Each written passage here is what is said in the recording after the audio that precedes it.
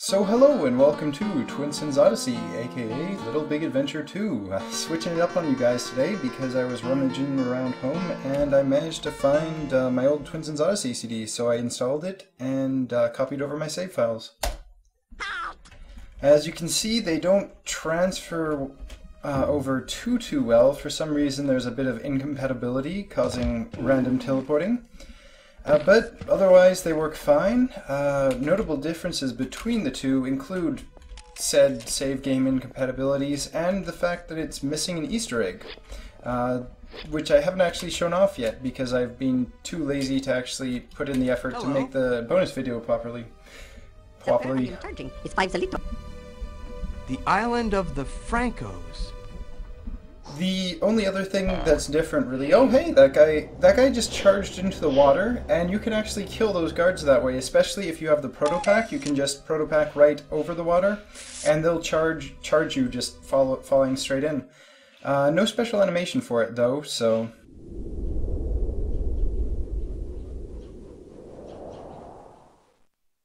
Sometimes there's a cutscene for that, sometimes there isn't.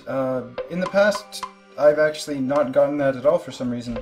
No idea what's going on there, but yeah, the only other difference between the two versions is the fact that there's a neat little MIDI remix that I was playing. A pickaxe. Okay. You just bought a pickaxe. Use it to dig or detach rocks and... that was the remix that I was playing just at the beginning of this video. Now then, we bought a pickaxe. Why did we buy a pickaxe? Well, as we'll soon see, everyone is digging. You are at the village of the Francos. Digging for what, though? Well... Hello. I'm certain that our fragment's buried here. Obviously, it must be hidden under the grass. I mean, the burgomaster couldn't have buried it under the rock. Am I right? And I still haven't actually bothered to look up what the heck burgomaster means, but... Hello. Wackos! A bunch of wackos live in this village. Even the birds are stupid, especially this owl who came to roost here. He quietly took possession of this niche and now it's his home. And yeah, we're going to be hearing a bit more about that owl. Hello. Yeah, it's pretty serious, this here story.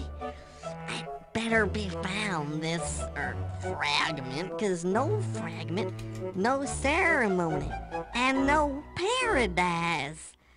Bah, I don't even give a hoot. I got myself a vineyard. Come on, mister, just a snort. And yeah, rich people do tend to snort wine, although they have a bit more of a dignified term for it. Hello. You have gotta be crazy to believe all these stories of fragment hunting. Me, I think Roger lost it at home before getting eaten by the monster. What are you gonna do? At least it's good for business. I mean, to fully appreciate the entire palate of a wine, you must sniff it, give it a good snorting first, and sort of mix it with the air. Hello. Well, I dig here because it's just as good as somewhere else. Everybody, he digs. Why not me? Huh? And why not here? Huh? So yes, but where could this mysterious fragment be buried? Hello. Taking the size of the island, its geological structure, and wind direction into account, I have concocted a potion which should allow me to precisely determine the location of the fragment. Unfortunately, I lost the vial. Yes, so we also have no idea where the fragment is, but we'll soon find out. And if you might have noticed that the music suddenly cut out. And that's because the only other sort of unintentional difference between the two games is that I don't know how to fix the sound problems, so... Hello. I won't talk. My parents put me here to punish me because I lost the key to our house. It wasn't my fault. That thief of an owl took it from me. That filthy mechanical owl. And it's not a loser like you who's gonna help me. So I'm actually going to be switching back to Little Big Adventure 2 just after leaving this room. Because of this lost fragment nonsense, everyone's looking for it, so they leave the little rugrats with me all day long. They just don't stop bawling. I'm gonna look for another job soon.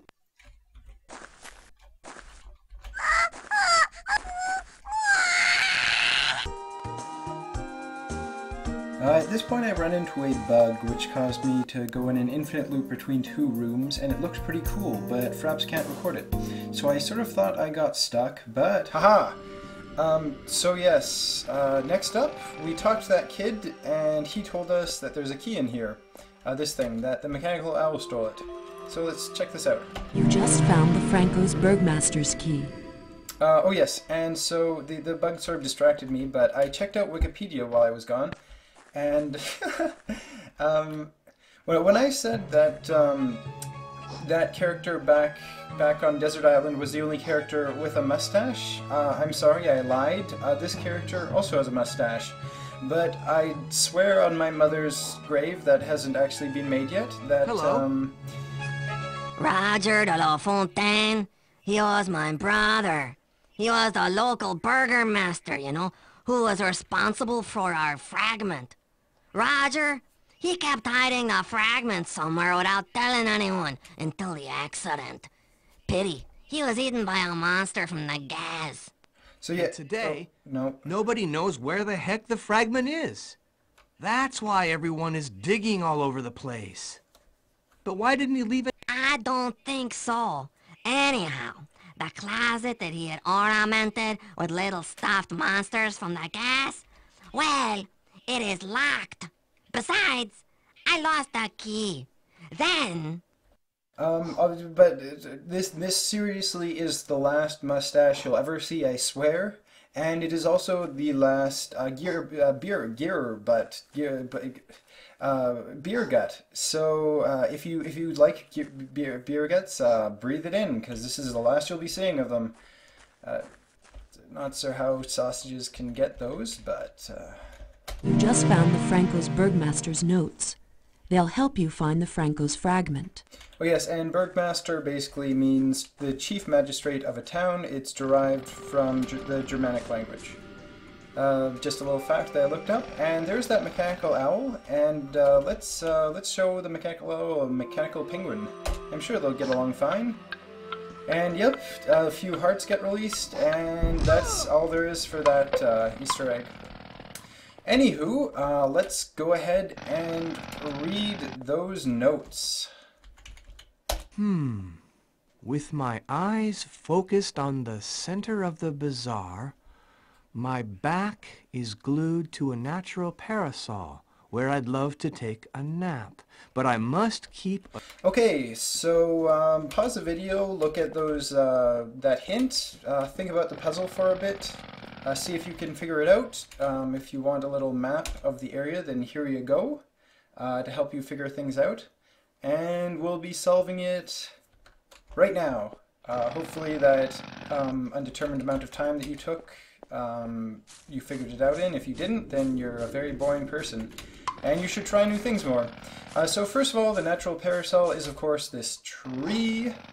We have to keep in a sportive mood, which of course means the sporty behavioral mode. We have to take 5 steps because, as you can see, there are 3 lampposts and 2 arches. So 1, 2, 3, 4, 5. Here you can see a little fence post, and it is pointing in this direction. So we have to move this way, down to here, and then we dig. And our magician's suit magically falls off for this animation because they didn't make an animation. You now own the Franco's key fragment. And now it's back on.